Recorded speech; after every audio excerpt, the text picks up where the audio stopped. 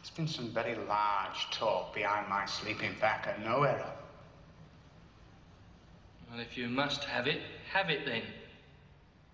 We go around shopcresting and the like, coming out with a pitiful rooker full of money each. Pitiful rooker full. And there's Will the English and the Muscle Man Coffee Mister saying he can fence anything that any male chick tries to crest. Yeah. The shiny stuff, the Shiny ice. stuff.